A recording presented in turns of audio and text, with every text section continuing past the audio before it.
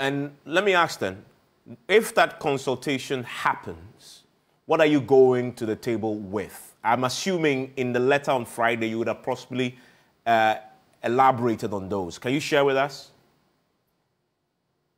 Well, thank you. I think the context is as important as the content.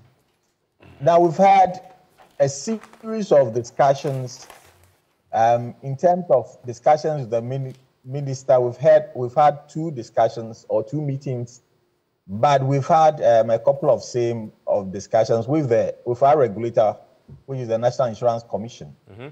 And one of the response we received from the commission, from the minister, the last response we received, the minister raised the fact that it was important for us to have to give positive signal to this in terms of our industry, just so that we find a way of moving the process forward. Mm-hmm.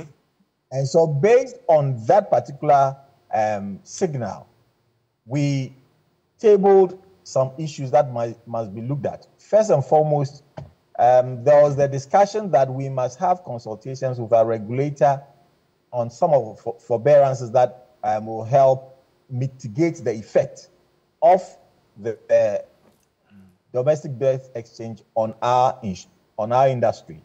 And also, we raised the issue of the coupon rates as it is now. As in the 0.5 and then, average of 10 over the period.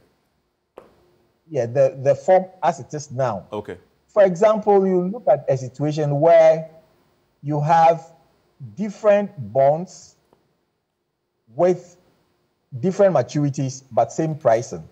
Mm. We think that we must have a second look at that. And also, if you look at the fact that per our arrangements, we've made some assumptions which underpinned our claims payment potential. If we have that system currently, it will largely affect our ability to pay claims. Let's put it bluntly. Let's put it bluntly. You will struggle to pay claims if this debt exchange program is executed in this current form. You can't pay claims. That is, in my car crashes, I can't come to you. If I come to you, you can't pay me my cover. That's what you're saying. I think those are your words. But what he's saying that the entire insurance industry is going to turn to a prayer warrior industry. Pray that you never have any claims. Exactly. But seriously, because people need to understand what you're saying. I mean, I have an insurance with a company. What you're saying, in effect, is something happens to my car today. If this is implemented the way it is, and I come to you and say, please, my car is something, help me fix it, you will struggle to find the money from me, although I pay my premium.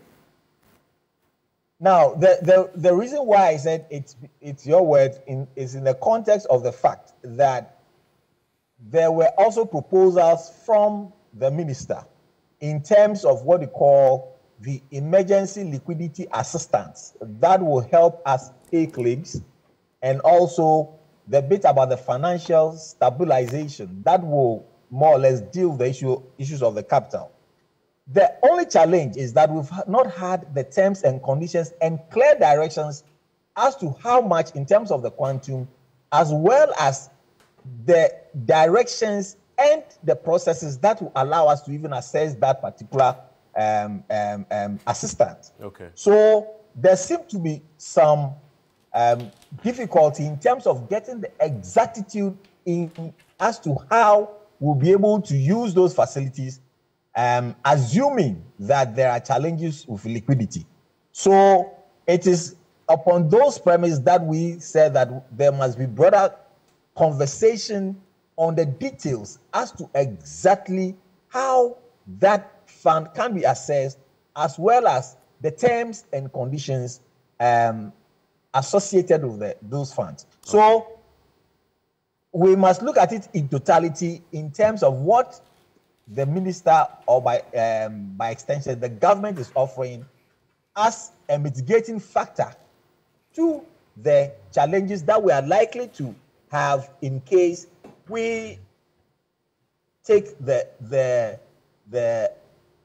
route of joining the domestic domestic debt exchange program. Dr. Kwabahson, stay with me. Form. Yeah, Dr.